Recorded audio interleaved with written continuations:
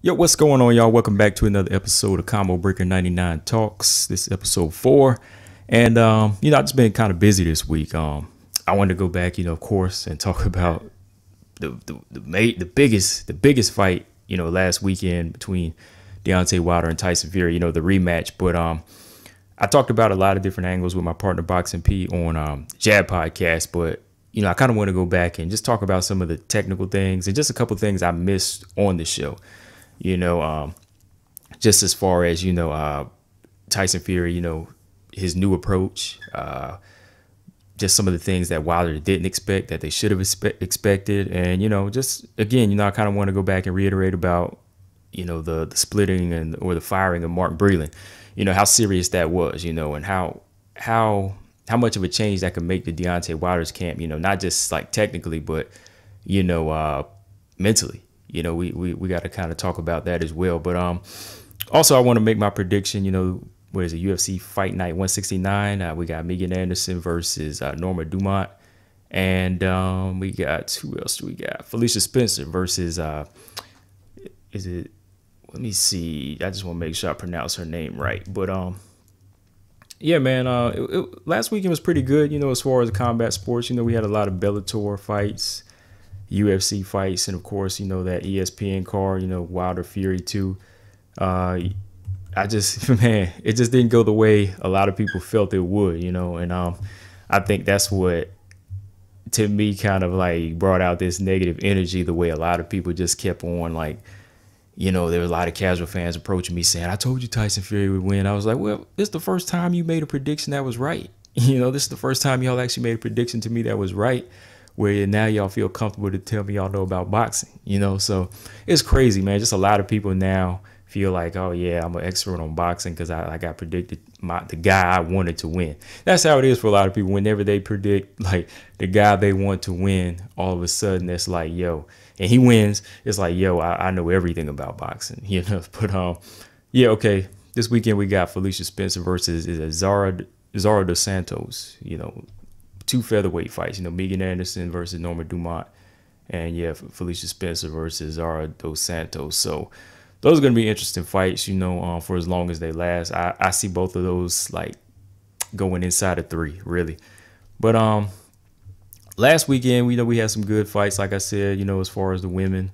Bellator 239, Denise Kielholtz, she submitted Christina Williams in 1 round, and that's one fight I want to talk about real quick because I'm like, yo, Denise Kielholtz, she's a beast, man. She's like, to me, she's that next thing coming up at flyweight. I think Elena McFarlane, people like that, they got to watch out.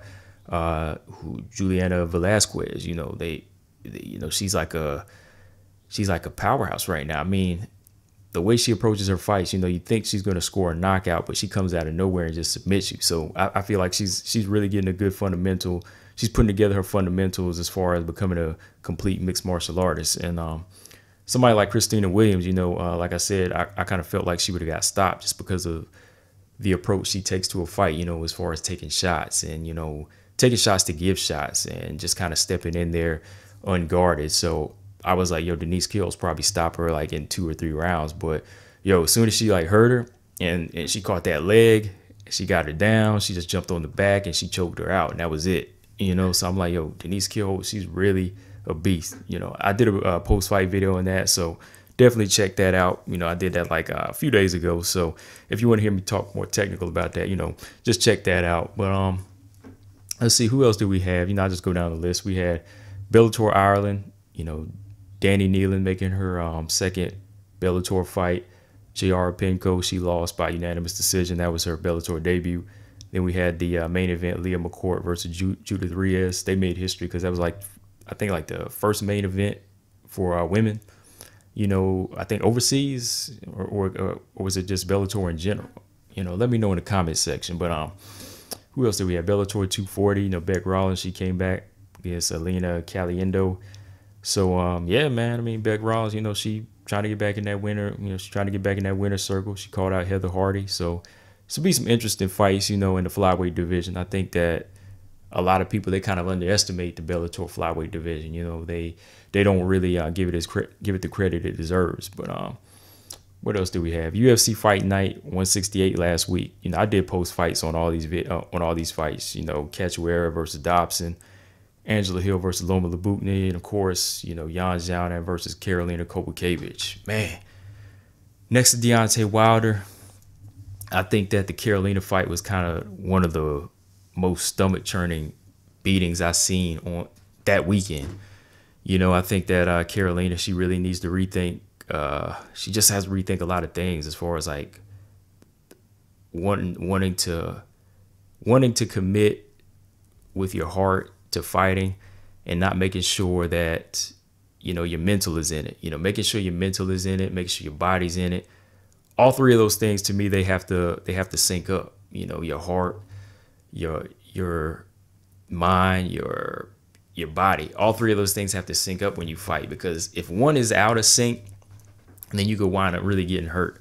You know, to me in this fight, her heart was in it, but her body wasn't. You know, you can already see her body language was, you know, on the defense. You know, she looked weaker. You know, she couldn't even hurt Jan Zhao in this fight. You know, in the past, you've seen Karolina take some real like scrappy approaches to fights, and you know, she can go back and forth with the best of them. You know, she could go in there and trade, she could go in there and hurt you or do damage, but this time she was just on the back foot, you know, getting hit from the body, you know, to the legs, to the head, and you know, then after that she suffered the broken cheekbone in the first round. So it was just like, yo, your body wasn't in it, even though your heart was, and your mind at the same time, it wasn't like trying to make an adjustment or pull you through this fight. So everything to me in Karolina's fight last Saturday just showed me that she was out of sync. And I wouldn't even make the suggestion like I did with Shannon Dobson to go to Invicta, because if you go to Invicta, it'll be the same outcome. It's just a different caliber of opponent. It's not the opponents that you're facing anymore, as far as, you know, you working on fundamentals. It's just you as far as not being all the way in it anymore. You know, Karolina is just not in sync to be a fighter anymore. You know, I hate to say that because I'm a fan of her, but I say it like that because I don't want to see the fighter get hurt. You know, I don't want to see somebody like her just go in there and, you know, continue to fight because you're tough. You know, I want to see you fight because you got the complete package. You know, you're smart. You know, you got the drive, and you're tough. But for me, Karolina Kowalkiewicz, you know, I think that after seeing that fight and the damage she took, you know, her having to have eye surgery now, you know, she talked about it on Instagram. I think that it might just be time to hang it up, you know, and that's real. Like, again, you know, there's so many other things she could do. But, you know, I talked about all this in my post-fight video when I just was talking about Karolina. So you can go back and check that out as well. But, yeah, man, it was just really rough watching her, you know, go through that type of punishment, man. But, yeah, going on to this next fight, you know, the main event on Saturday that had everybody on the edge of their seats. Deontay Wilder versus Tyson Fury 2. I just feel like when it's all said and done, you know, I hate to use that word exposed for somebody like Deontay Wilder, because, you know, he was always the type of fighter just to commit to what he did. You know, he was just like a puncher. You know, he never tried to say he was anything else. In his interviews, he always talked about being just good for 2 seconds, but in the long run, you know, that's what you're kind of setting yourself up for, a fight like this. You know, you're setting yourself up for failure whenever you take on, you know, a guy who's multidimensional. You know, somebody like Tyson Fury, he is a student of the game. You know, you can't knock that. He came into the game, you know, on his boxing, you know, as far as, you know, his IQ, you know, of trying to polish things up. He wasn't just all about power or all about knocking people out. He was all about just, you know, crafting the style that fit his body frame and his elusiveness, you know. And I think that's why he hooked up with, you know, Sugar Hill Stewart on this one, because he didn't need to completely change anything in his game plan. He just needed somebody to fine tune certain things that would help him out with a dangerous puncher like Deontay Wilder. So, you know, somebody like Tyson Fury, you know, he doesn't really need, like, at this point of his career, he doesn't need like a trainer to mold him. You know, he knows who he is. He just needs somebody from the outside looking in saying, well, if you switch this up, it'll work against, you know, a puncher like Wilder.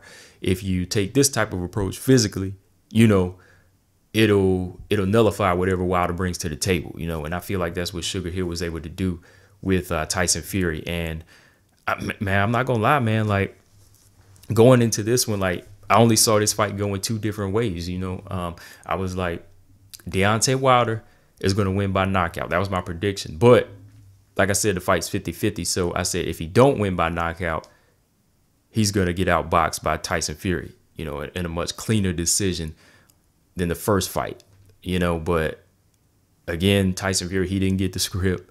You know, he was like, yo, I'm taking a new approach. I'm going toe to toe with Wilder. And when you think about that, when you first think toe to toe, you're thinking that he's like on the inside trading with Wilder.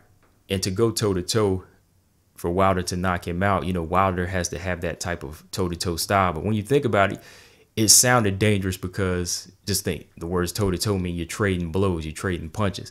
And we're automatically thinking of Deontay Wilder's power. But, you know, somebody like Deontay Wilder, his style isn't toe to toe. You know, he's not an inside fighter. He's a puncher, but he generates his punch from a more relaxed range for him. You know, he's more of a mid-range fighter where he can get full extension off his shots. You know, nobody's in his face, nobody's smothering him. You know, he's getting full extension if the guy's backing up, or if the guy just kind of like steps in when he can time it.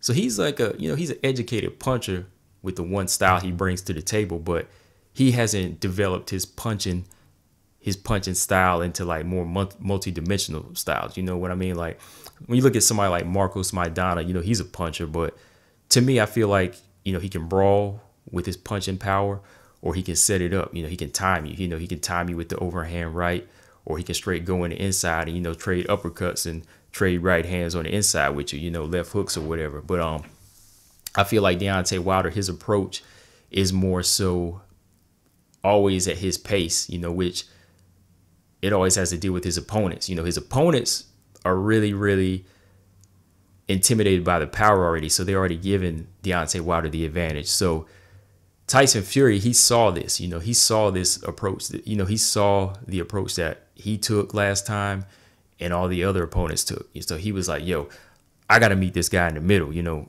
and by toe to toe, I don't think that he's going to have the approach for this because he's not really like an inside puncher. You know, he's not that type of guy to go blow for blow with you. So whenever Tyson Fury took this new approach, he said, okay, what I'm going to do is I'm going to meet him in the middle. I'm going to walk him down. But in order to do that, I'm going to also add this weight to my body. You know, I'm also going to add about, what was he, like 250 something last time? This time he had on another 20 pounds. So again, like when people first heard this, I like myself, I was like, yo, if he has 273, you know, if he goes up to 273, you know, and he tries to box from the outside, he's really going to wear himself out, you know. But he took a whole different approach. He was like, yo, I'm going to put this weight on. I'm going to walk him down. And as soon as that bell rings, I'm going to come straight forward and I'm going to meet him in the middle. I'm going to smother his punches. And as soon as like he misses a shot, I'm going to step in and lean on him. And that's smart. You know, again, Deontay Wilder, he's not used to having like a almost 300-pound man just leaning on him and muscling him, you know. And I think that right there kind of put everything out the door for Deontay Wilder after the second round. Because the first couple rounds, I know Tyson Fury was kind of feeling him out. Deontay Wilder was kind of feeling him out. And I feel like Wilder, he secured the first two rounds, not by much, but, you know, he was able to crack Fury with the right hand a few times. But Tyson Fury, you know, with the new weight, I think that definitely helped his it really helped his ability to take a punch, you know, his durability. So again, that weight was a plus for him, because I saw in that second round where Wilder stepped in and cracked him with the right hand, I was like, damn, you know, no buckle. You know, he didn't even get buckled this time. I was like, yo, so right there, I was like, yo, Deontay's in for a fight here. And then all of a sudden in the third round, whenever Tyson Fury started cracking with a few jabs and kind of shaking him up, I was like, you know, this is a different type of fight. You know, Wilder's really going to have to fight this time. And then, like, I think what was that, third or fourth round, whenever Tyson Fury, like, caught him over by the ear and he just went down. And from there, I was like, yo, this is like a totally different fight. And, like, you could see the body language and the eyes of Deontay Wilder. Like, it wasn't like a full-on like shot that, you know, rocked his chin, but it was just that it was that shot by the ear that messes with your equilibrium, like the Andy Ruiz Anthony Joshua fight. You know, when you get hit right there, it's going to take rounds, or you might never recover from that in the fight. And that's what happened to Deontay Wilder. Like, Deontay Wilder's legs was just gone, his whole balance was gone, his whole focus was gone after that first knockdown. And just a few like little technical things I wanted to talk about it that I did see, especially like, you know, the fact that people have been talking about this has been going on about the glove issue. I've seen fighters do that before. You know, I saw Tyson Fury do that the first time, where he would kind of flick the hand out because his fist is close by the wrist part of the glove. You know, so you can kind of get more impact from a bare fist. You know, you can kind of get that bare knuckle type of impact on your opponent. And yeah, I've seen people do that before, but it is kind of illegal. But, you know, again, it's a fight, and there's certain things in there I see that you just can't always complain to the ref, or you just can't always try to, you know, get overturned or call a person a cheater. I mean, holding and hitting, you know, hitting by the kidneys, those are just like little tricks of the trade. And I think that it's up to the fighter to kind of make that adjustment to avoid that, you know. And I think the thing with Deontay Wilder, like, it happened in the first fight with the fist, you know, the wrist being in that part of the glove. It happened in the first fight, but it's kind of like you only notice it when you lose, you know. Like, they were able to get away with it the first time. You know, Deontay Wilder was able to make the adjustment to take the punch and get away with it. But this time, you know, you only notice it when you lose. And I'm just kind of like, yo, if y'all would have been a little bit more technical as far as like getting away from certain punches, you know, y'all could have avoided that, you know, because he was kind of hitting him with that shot a lot, kind of flicking it out where it'll hit the neck or hit the ear. So he's hitting him in like these sensitive points, you know. So it's all on Deontay Wilder from there to say, man, he keeps hitting me with this shot, I better hit him back. You know, I got to hit him the same way he hit me, or get away from the shot, you know, because there was a lot of things in here that Deontay Wilder did technically wrong too, as far as, you know, stepping to his left. You know, Tyson Fury was like just flicking him, hitting him with the jab, and Wilder would kind of step out to his left, and lo and behold, I was like, oh man, if he keeps stepping to his left while he's on the ropes, the right hand came over the top the first time I thought it and cracked him. You know, then constantly, you know, Fury just kept making Wilder move to his left. He kept hitting him with the right hand. So I was like, there was a lot of things in there, like, you know, technically that I felt like Deontay Wilder, you know, they kind of abandoned, because I'm sure Mark Breland, they went over this stuff in training. So to me, it's just like, yo, there was a lot of stuff that he just abandoned, you know, kind of mentally. And this was kind of this is kind of like his chance to show that he could switch gears, you know, especially after getting knocked down and getting hurt. You know, I know Deontay Wilder is the kind of guy who doesn't want to quit. You know, he's tough, wants to show the good chin. But to me, when you're taking this type of beating, it's not about taking the beating and proving you can take it. It's about how you can overcome the beating and, you know, overcome that mountain. You know, don't just like keep rolling down the mountain and showing that you could, oh man, I can withstand, you know, rolling like this, hitting rocks and, you know, getting my face cut up and all that. And I can just withstand all. No, it's about like finding the point to stop yourself from falling down, grabbing onto something, pulling yourself back up and making it over that mountaintop, you know, if that makes sense. You know, that's why I kind of felt like Wilder was just in there showing he could take punishment to go out on his shield, but he never like made a full-on adjustment to say I can overcome this hump, you know, and get over it. So when you just go back and look at a lot of stuff in just that 7th round, I felt like Tyson Fury just showed so much, and, you know, Wilder, he showed so little. And that, you know, that's not to bash Deontay Wilder. I'm talking about it like this because, you know, I'm a fan of Wilder, and I seen a lot of these technical mistakes he made before, but to me, it was up to him in this fight to show that he didn't need that stuff. You know, if he really, that's why I said going into this fight, I was like, yo, he has to take that Roy approach, like versus Montel Griffin, blast Tyson Fury out. You know, no feeling out, just go straight in there and knock him out. But at the same time, be prepared for whatever Tyson Fury brings to the table. You know, don't go in there saying like in the press conference you already knocked him out, or he's easy. We went through this the first time. I'm gonna knock him out. Nah, man. Like when you take an approach to a guy like Tyson Fury, and I told Boxing Peters, I was like, yo, expect the unexpected. Always prepare for the worst. Matter of fact, that's the name of our new episode, Jab Podcast. Is prepare for the worst. Because to me, it's like, yo, when you get in there, it's good to envision yourself as the winner to a certain extent, but understand that somebody like Tyson Fury, he's also coming in with the mindset to win, but he's also preparing for the worst. He knows that you're one of the sickest punchers out there. So Tyson Fury remembers getting knocked down. Tyson Fury's like, yo, I remember that. So I'm thinking of the worst. And in order to get away from the worst possible scenario, you got to craft your style. You got to work on certain things to prevent that. So Tyson Fury, he went back to the drawing board and said, damn, I remember me getting knocked down. He probably pictures himself getting knocked down in this fight. So he said, yo, to avoid that, I'm going to have to smother Wilder. I can't let Wilder get relaxed and find that range with his punch. So, because if he does, he's going to knock my ass out, man. I can see it. He just knocked me down.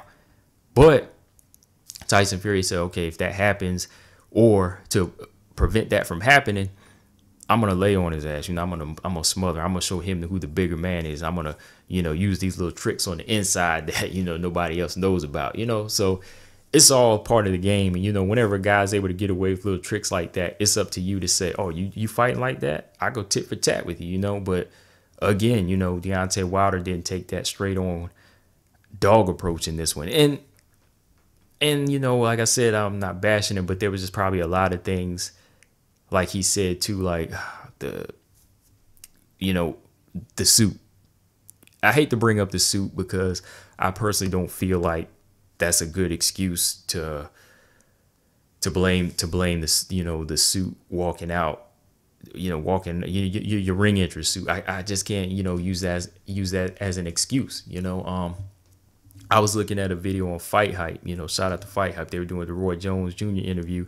And Roy talked about this suit. He was like, that's not a good excuse because, like he said before, he played a basketball game. He played a basketball game before a fight. I remember that fight. It was at super middleweight, but who's he fight? Eric Lucas. He was fighting Eric Lucas, and he still scored a stoppage that night, So he also mentioned the fact that, he uses a weighted vest. He uses a weighted vest for shadow boxing. And I've seen a lot of fighters do this. Fighters use weighted vests to, build up their strength, build up that endurance and build up your legs overall. So I think it just comes down to legs. Deontay, he kind of came in a little bit more top heavy, but that weight really wasn't distributed right. So when it's all said and done, you're thinking about Deontay Wilder coming in a little bit heavier up top, which is new to his body. And you got another guy who's coming in, 40 pounds heavier than you, and he's laying on you, and you've got these legs that are just about done. Imagine what that's going to do to you. That's just going to take you out of the fight even quicker. But like I said, it's probably just somewhere Deontay Wilder, he wouldn't have really made that excuse if he had stronger legs. And that's just my opinion because it's a 40-plus pound suit, and you're standing back there for maybe like 10, 15 minutes. That should be nothing to you, really. That's just my opinion, as far as that, But I don't know what else was going on as far as, that could have wore him out because, just going back and looking at Deontay Wilder's reactions in there, he was outgunned, but just looking in his eyes, it was like, yo, he was already kind of like out of the fight.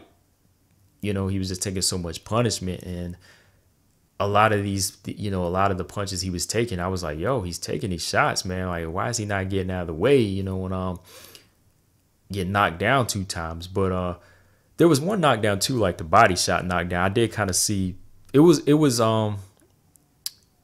scored as a legit knockdown, but I mean, you could disagree with me or not, but I went back and looked at it like 5 times in a row, and that one knockdown to the body, I did mention that in my post fight as a knockdown, but it was more of a slip because Fury's Fury's knee or leg hit Wilder's left leg at the same time he stepped in, and Wilder was already off balance, and then he lands the punch to kind of knock him down. So he was already on his way down. So another thing, that was just another little veteran trick that Tyson Fury did. You know, he was able to use that little sleight of hand thing, you know, where it's like, I'm going to knock him off balance, but I'm going to go ahead and hit him too, you know. So there's certain knockdowns that happen like that. You know, you're able to, you know, trip the guy up, and it's so quick. Because, like, I had to look at it several times. Like I said, you know, Fury's leg did hit Wilder's to, like, take his balance from out from under him. Then he lands the body shot. So, and when you think about it, if Deontay Wilder was really hurt to the body, you would have saw him, like, cringing, especially from a liver shot, you know. So there was just that little knockdown too. That's why I say it was just like a lot of little, I won't say like, what can I say? You know, just a little cheats that Tyson Fury was able to do in this one, you know, and get away with it. But I call those old school veteran tricks, you know. There's certain things in a fight you have to do to win, you know, because this is a boxing match. So it's a chess match, but at the same time, it's a fight. You can either make it a boxing match, you can make it a fight.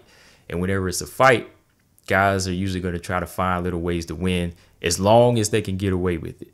As long as they can get away with it within means of the referee not seeing, or, like, you know, the commission or something, you know, saying anything, they're going to ride with it.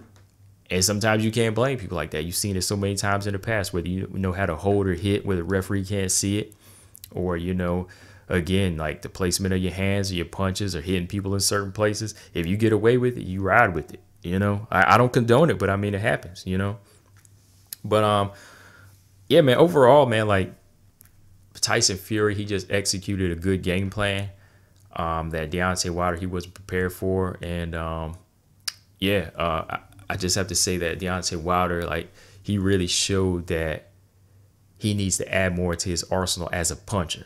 Like, I'm not telling a guy to become a boxer overnight. You know, I don't want to see him try to become a boxer like, you know, a Floyd or a Rigo or something like that, you know, or Lennox Lewis. But I think he could take some pages out of Lennox Lewis's book, you know, not a full on, not a full on novel, but maybe just like a chapter or two where we can see him, you know, be a little bit more mobile, you know, don't be so stiff, you know, set up the right hand more with the jab, you know, build up the power on the left where you got, you know, a jab feeling like a straight left hand, you know, make it feel like a southpaw left straight. You know, I want to see that jab, you know, just like bust through guards and damage people so much that, you know, they don't see the right hand coming. You know, you got so dependent on the right hand being the one hitter quitter that I kind of feel like so many other things were abandoned, you know. So just certain things, you know, he got to go back and take out of, you know, real punchers books. You know, Julian Jackson had power in both hands, but he could box to set it up, you know. So two different weight classes and two different body frames, but it can be done, you know. Like, I would just like to see, you know, Deontay Wilder build more. I mean, he's 34, but, you know, we all get older, you know, and that doesn't mean we got to stop learning new things, you know. Like, I'm not going to say my age, but, you know, there's certain things that I'm going to go back and, you know, work on as far as not boxing, but just certain things that I kind of want to add to my mind. You know, it's never too late. If you're still breathing and kicking, it's never too late. You know, I know people are going to say that you can't teach old dog new tricks. You know, it's been 42 fights. You know, he can't box. He's too late. Like, yeah, he can learn, man. He can still learn. Like, and like I said, it's not about learning how to box again. It's just about adding to his arsenal now and making that better. And with that being said, like, bringing up the fact that somebody like George Foreman reaches out to you. Matter of fact, let me pull that Instagram up. Let me see the Instagram he put up, which I put on the Jab Effect page. You know, I got a lot of good response on that. So go to my Instagram at the Jab Effect. You know, I posted, let me see, a couple of days ago, you know, I posted the fact that George Foreman wanted to train Deontay Wilder. You know, he said this on his Twitter. Maybe it's time for Deontay Wilder to come spend 2 to 4 weeks with me. Happy for Fury, but see a need for Wilder. You know, that's big too, man. That, you know, that's big because that's deep whenever you got, like, you know, a Hall of Famer, you know, one of the big guys in the game, old school legend that, they see what happened to you, and it's not necessarily like they're feeling pity or feeling sorry for you, but they feel like there's still a need for you in the game. Like he said, like you just lost, but it's like, yo, we got to get you back in there because you can't go out like this, champ. That's basically what George Foreman is saying. So George Foreman is reaching out to him, like man to man, fighter to fighter, puncher to puncher. And, got a lot of good response on that too, because I like the response. Like I was never like the biggest George Foreman fan of his style, but I'm like, yo, the dude committed to what he did. He really committed to his style. I remember how they used to kind of make fun of how he threw punches even like before their fight. And, before that fight, Rumble in the Jungle, Ali was kind of, bashing how Foreman threw punches.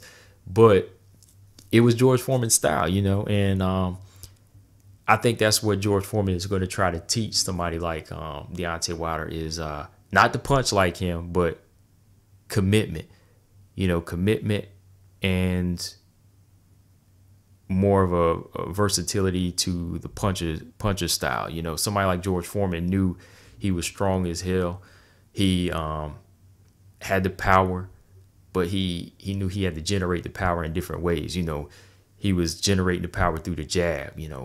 George Foreman had one of the best, hardest jabs. Not like the best technically thrown stiff jab like somebody Joe Louis or Ali, but there was so much power behind that damn telephone pole on his left shoulder that, he could win a whole fight off the jab. Like, go back and look at the fight with,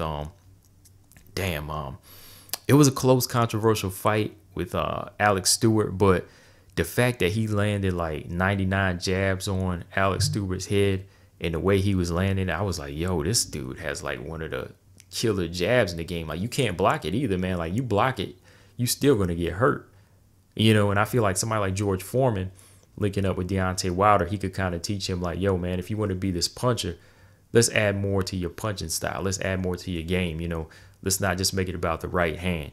Let's also add in the left. So both of these hands scare people. Not everybody's looking for the right hand because we're going to add the left to the game too. We're going to add this powerhouse jab. Also, like, we're going to teach you how to punch backing up. We're going to teach you how to punch on the inside, throw more vicious uppercuts on the inside, commit to the uppercuts, so I think like somebody George Foreman, he's not going to be there to start him from scratch or teach him how to be this Ali-esque boxer. He's not even going to teach him how to be a George. Like I said, he's just going to teach him how to commit to being an all-around puncher, just to be an all-around puncher. That's what I think somebody like George Foreman could do for Deontay Wilder. Teach him to be that all-around puncher. Add more to his arsenal. Add more to the right hand. But something about Big George, man. George is big all around. It all goes back to them legs. I think, George, he was able to generate that power and walk guys down for rounds until it took however many rounds it took because, he had the power in them legs. So I think somebody like George is going to teach him how to become could teach him how to become like a devastating puncher with them by building up them legs, building up the leg muscles, because when you go back and look at a lot of these punchers even today, like somebody like Danny Garcia, he's flat footed, but he's strong on the legs, he's strong as far as keep standing his ground, and even go back to my breakdown, I kind of gave Wilder the edge in strength, which I was kind of wrong about because I didn't really, at the time, I was just kind of thinking about his ability to be so strong at 212 pounds. I didn't fully think about the physical with his legs this time. I was just kind of really amped up for the fight. But yeah, when you think about it, like, he needs that strong foundation. And I think somebody like George Foreman can, go back and teach him, hey, if you want to generate that power, you got to build them legs up as well. If you want to be able to stand your ground and be more mobile and deliver the power in different ways, you need to build those legs up. So, yeah, man, I really think that adding George to his corner would help. And also, man, speaking of his corner, I think that the firing, it's still kind of like rumored or, some people still say like it's still possible he could come back. But the fact that he got rid of Mark Breland too, man, I was just kind of like, yo, that's cold, man. Like, I talked about it in a video already, but I just kind of want to go back because I feel like, Martin Breland kind of he kind of got done wrong.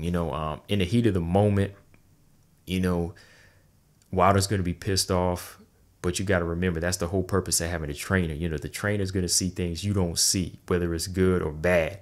And Mark Breland is there to create that balance. You want to go out on your shield, Deontay Wilder, as a fighter. You want to say, yo, it's a warrior code. I want to die in there. But that's the whole purpose of somebody like Mark Breland. Mark Breland's to tell you, this is still one fight. This isn't full on war. And you want to live to fight another day. And if you don't show like the actual style or skill in this certain fight to beat a guy, and you're just taking a beating and you're just getting dominated, it's up to that guy looking from the outside. It's up to that guy on the outside looking in to say, let's hang it up today, man. We can't do it today, man. You're in bad shape. You're about to die in there, man. It's about over. No, I got to stop it. And Mark Breland, he did that thing, because again, a fighter, they go in there with the killer instinct. I always suggest that, make sure you have that killer instinct before you go in there, but we're not going to die in there if we can prevent that, because how's that going to feel for Mark Breland? He go to his wife and say, yo, I could have stopped it, but I didn't. He wanted to die in there, so I let him die in there. A trainer is there to look out for your well-being. A trainer is there to say, we'll fight another day if you can't commit today. And a trainer is also there to make sure you get home safe.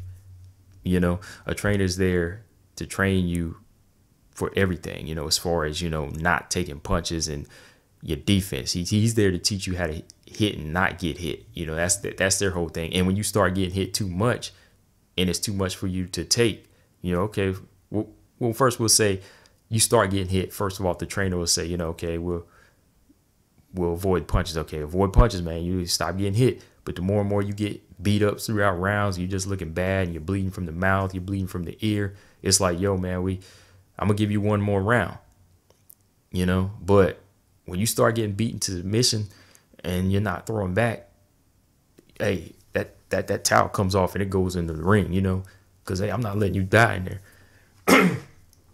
It's like, yo, I'm not letting you die in there, and I really respect Mark Breland for that, because, we were, as fans, we were watching from the outside saying, yo, when is this going to stop? After round 5, I was like, yo, when's this going to stop? Because I was like, yo, Deontay's not showing us anything. He's not loading the right hand up. His legs are gone. He's bleeding from the ear. Body language and the eyes was just like not there. So I was like, yo, when are they going to stop it? At first I thought Kenny Bayless stopped it, but he was reacting off of Mark Breland's towel.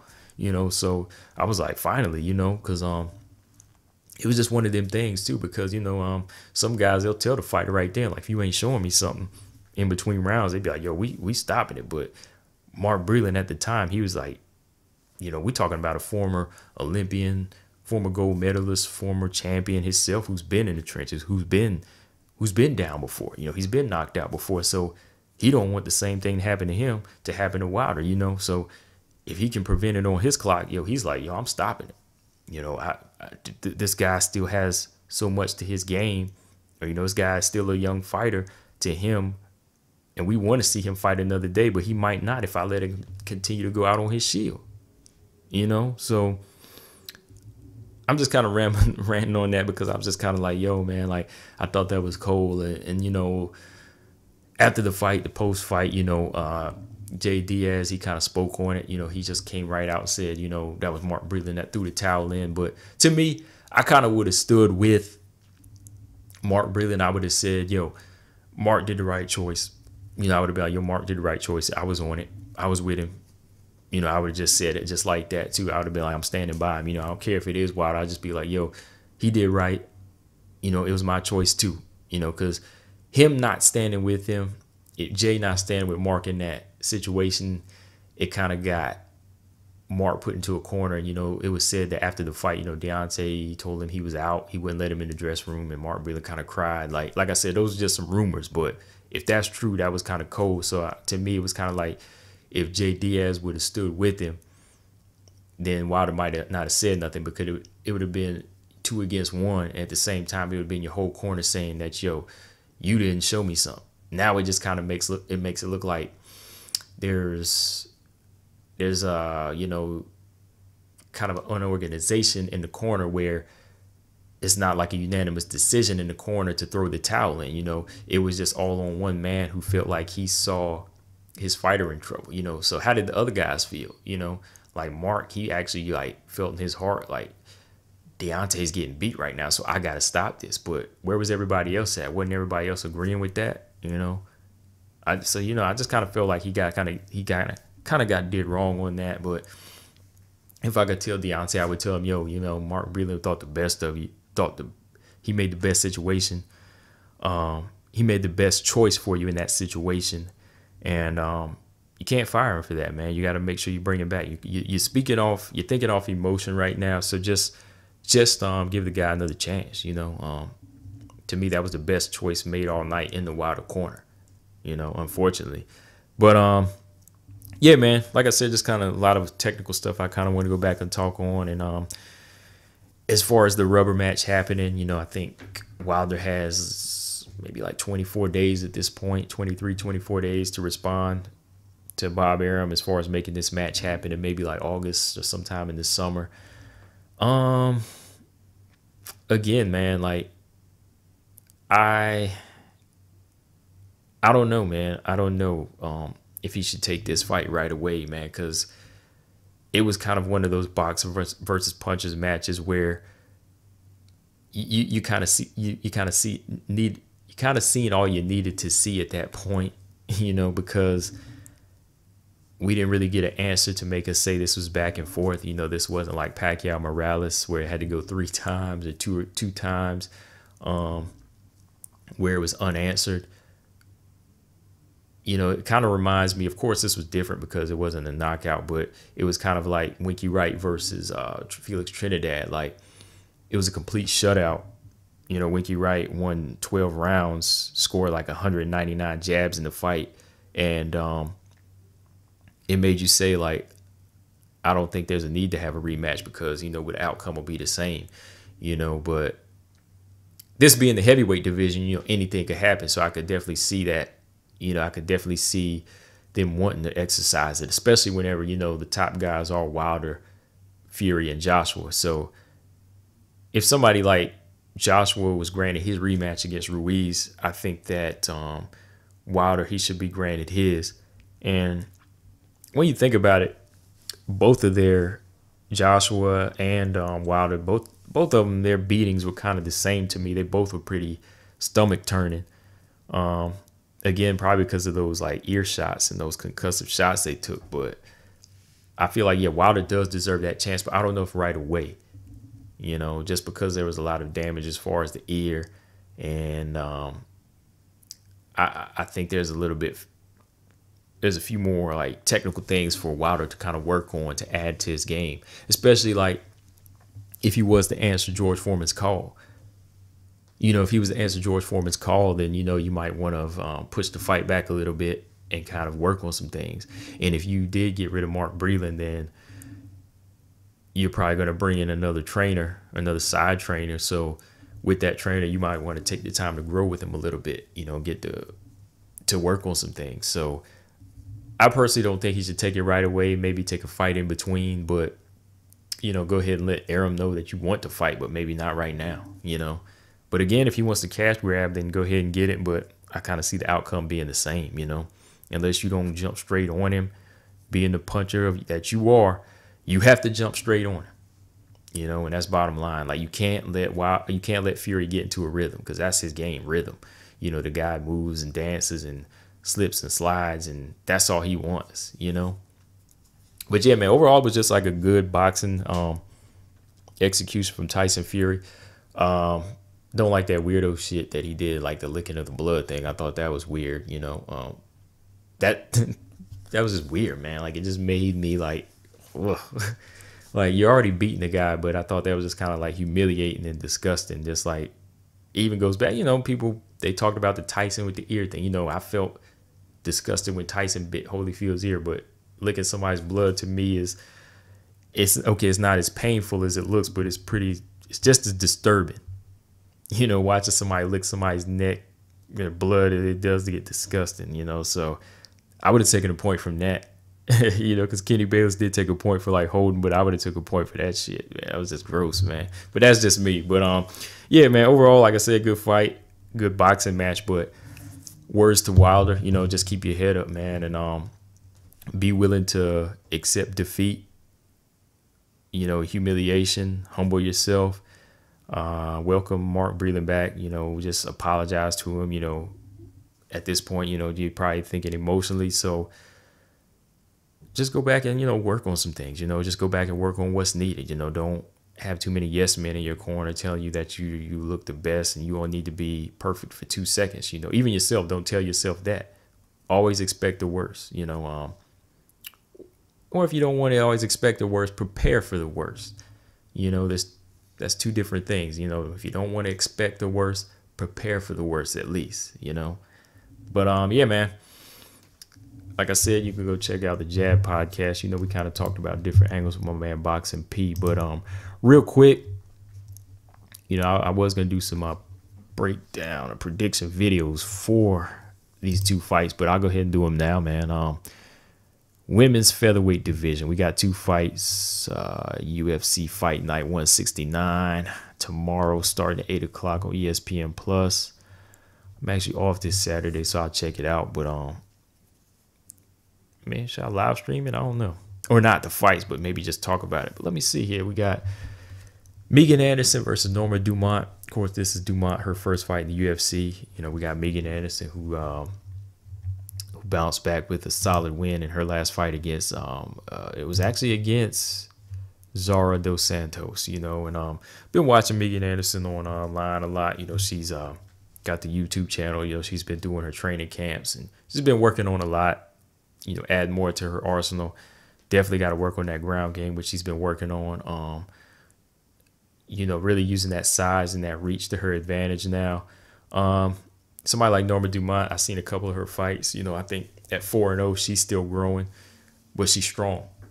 You know, she's strong. She's not really like the fastest striker, but I think she's very physically strong. And, you know, she has a pretty decent ground game when she gets a fighter to the ground. You know, she knows how to use the weight. She knows how to muscle ladies when she gets there out of the 3 fights that I saw.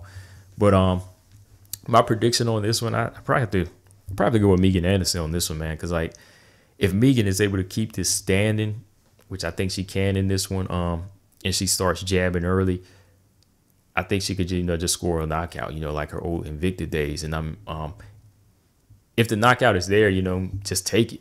You know, I feel like Norma Dumont has a slower hand, so Norma might be looking to get on the inside. So if she tries to jab her way in, you know, Megan's more the faster, longer fighter. You know, just time her. You know, time her with your strikes, back her up with the jab, and come over the top with the right hand. Because, you know, she was kind of able to do that for a little bit against Felicia Spencer for like maybe like a few seconds. But Felicia just dove in because, you know, she's pretty strong and gritty like that. So I could see Norma Dumont trying that. But I think that Megan Anderson, her team, they kind of prepared for that. You know, a lot of people try to rush her now. You know, Holly Holm did. And like I said, Felicia Spencer did. They kind of rush in there to get her down and, you know, smother her reach. And I think she's kind of been working on that. So I think right away, if she sees the opening for a knockout, do it. You know, no need to showcase wrestling or ground game if you don't have to. You know, there's no need to showcase that. You know, I know you would rather get the finish because you get a finishing bonus, you know, so just go with that. So real quick, I'll go with Megan Anderson by probably say like second round stoppage. I think if she catches Norma Dumont, you know, with a few good shots in the first round, Norma might make it out. If she gets Megan to the ground or she stays on the inside, kind of clinches with her, she'll ride out the first round. And I think that Megan will be able to wear her down in like the second half or the second round and score a knockout. Yeah. So I go with Megan probably by like TKO or stoppage in the second round. Co-main event, we got Felicia Spencer versus Zarah dos Santos. Dos Santos, you know, her last time out, she lost to Megan Anderson in the first round. Was the first round? Let me double check here. But, you know, Felicia Spencer, her last fight out against Cyborg, to me, I thought that was kind of premature for her, because I know that Felicia Spencer, she's a tough girl, and I think that there was more to her level, more to her game that she still needed to work on. And I think that Felicia Spencer could have, given Cyborg a better fight. Granted, granted there would be a featherweight division. It was kind of like with no featherweight division, everybody's kind of running around like the Wild West, just saying, "Oh, you want to fight? You 145 pounds? We'll fight." That's kind of what it's been like. I don't know where Zarah dos Santos ranks. I really don't know where Megan ranks. Like, she's probably number one or number two. Number one or number two is probably between Felicia Spencer and Megan Anderson, because there is no damn flyweight division. Who else is there? I mean, featherweight division. Who else is there? Cyborg's gone. So most of the other ladies went down to bantamweight, like Macy Chase on. So where is your featherweight division? Why you got these ladies, Dana, trying to fight a featherweight, a division that doesn't exist? But I just don't get it. But let's see. Yeah, Zarah, her last time out, first round, triangle choke from Megan Anderson. So this one, man, I'm gonna have to go with Felicia Spencer, man. Like, Zarah has hands, though. Zarah has some pretty powerful hands. She did land some good shots on Megan Anderson in those opening minutes of the first round. But somebody like Megan Anderson, like I said, she tried to, push in. She didn't want to trade. She went straight to the ground and showcased some ground skills. So I think going into this one, Felicia Spencer, she'll be able to take the power of Zarah for a few, after a few shots, and she won't trade with her, and she'll want to do like she did like against Pam Bam and Megan Anderson, just force her way in, how she tried against Cyborg. I think that she can catch somebody like Zarah in this one, try to push in and take it to the ground and go in for some ground and pound, and just make it real physical and ugly, because that's how Felicia does. Like, Felicia's like a scrapper. Like, I can't really pinpoint just one style of hers, but she is like a mixed martial artist. Felicia is like a real dog fighter. Like, who said that? I can't remember who said it. Was talking about like how she looks. You don't see her being a fighter, but she is. She is like one of them girls you see in school or college, like real, nice looking girl. Doesn't look like she's lifting weights or anything. Ain't walking around, flexing all the time. But when it's time to fight, she throws down. She's like the first one to have your back. That's what Felicia looks like. But yeah, man. But I think that Zarah, I think she can make this interesting. Maybe like to the second or third round, as far as if she can keep it standing. If she strikes from the outside, sets up her right hand, she could probably do what Cyborg did, as far as keeping Felicia honest. But she's going to have to really, really commit to that. She's really going to have to commit to that. And I don't know, like, if Felicia just comes on with the dog early, Felicia takes it to the ground, she could get the submission by ground and pound or like a rear naked choke in like the first round. But Zarah, like I said, she can make this interesting, man. Taking it to the later rounds might favor her. She's really, working on her power and her strike, her striking it all together. But yeah, these are going to be two interesting fights, man. Definitely going to be two interesting fights I'm be looking forward to. And just telling Dana's ass, man, yo, man, like, these ladies, you got 4 ladies right here, and you got so many other ladies that would probably like to stop cutting to 135 and be a 145er, so make a damn featherweight division, like, make a full-on featherweight division, like, can't keep having these ladies have to dip out to bantamweight, kill themselves, man. But let me see, that was really all I wanted to talk about today on this show. Just kind of like I said, go back and talk about Tyson Fury and Deontay Wilder, and how important it is to just prepare for the worst. It's good to like speak things to an existence and think positive, but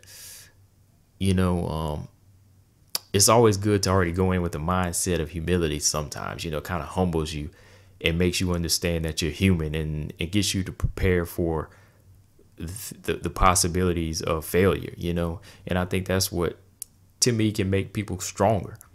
They say it's wiser to always try to imagine yourself as like, the best in the world, but I think to be the best, you gotta understand like certain things that could stop you from being the best. Like I said, go back to Wilder. Like if you feel like Tyson Fury can outbox you or do certain things in the ring to you, then you automatically got to say, hey, I got to prepare for this so it doesn't happen next time. So all in all, man, it was a good fight of good weekend, last weekend of fights, and we got some good ones coming up. But as far as Deontay Wilder, I don't want to see him take that rematch yet, man. Maybe take a fight or two just to kind of hone his craft a little bit, hone his craft as a puncher. And what else, man? I'm probably gonna talk about this on the next show though. Some boxing and women's MMA stuff. Also, Manny Pacquiao versus Terrence Crawford. Bob Arum's trying to work on that fight. So I'm gonna talk about that on the next episode. And of course, I'm gonna be talking about Valentina Shevchenko versus Joanne Calderwood. I'm gonna be talking about that for the next 4 months, at least once a show, maybe once every other show, man, because I'm pulling for JoJo in this one, man. Like, I don't care. I know that Valentina is like one of the pound for pound best and she's looking unstoppable, but everybody has a weakness, It's just all that if JoJo can expose those weaknesses, and capitalize off of them. But yeah, man, that's really all I got on this one, guys. I hope you like these shows. I do these podcasts. Like I said, I just want to go back and kind of talk about some technical things and, whatever's on my mind in the sports of, mixed martial arts and boxing. But just make sure y'all subscribe here on Combo Breaker 99 on the YouTube channel. Follow me on Instagram at Combo Breaker 99 and follow me on Instagram at All Boxing Everything. All Boxing Everything. I just focus mainly on boxing talk over there. And follow me and my man Boxing P's Instagram, The Jab Effect, and subscribe to our podcast, The Jab Podcast, on iTunes, Spotify, Stitcher, Google Play, and SoundCloud. So yeah, we be getting it in, man. So podcast over there. Probably start doing some live streams over here as well. I post a little channel update video. Try to post that today. I just want to get some input from y'all as far as questions y'all want me to answer, maybe some topics y'all want me to talk about for this show, because as I get some more fans, I kind of want to interact a little bit more and just kind of get out there a little bit more with y'all. But yeah, man, for real though, that's all I got on to y'all. Again, man, damn, hold on, man, Valentina versus JoJo. I was just looking at the picture again, man. I'm excited for that fight, man. I want to see my girl win, but but yeah, man, that's all I got on this, y'all. I'll be seeing y'all next week with another episode. And I'll be doing some post-fight vids, of course, after Megan Anderson fights and Felicia Spencer fights go down. But yeah, I'm Combo Breaker 99. I'm out, y'all. Peace.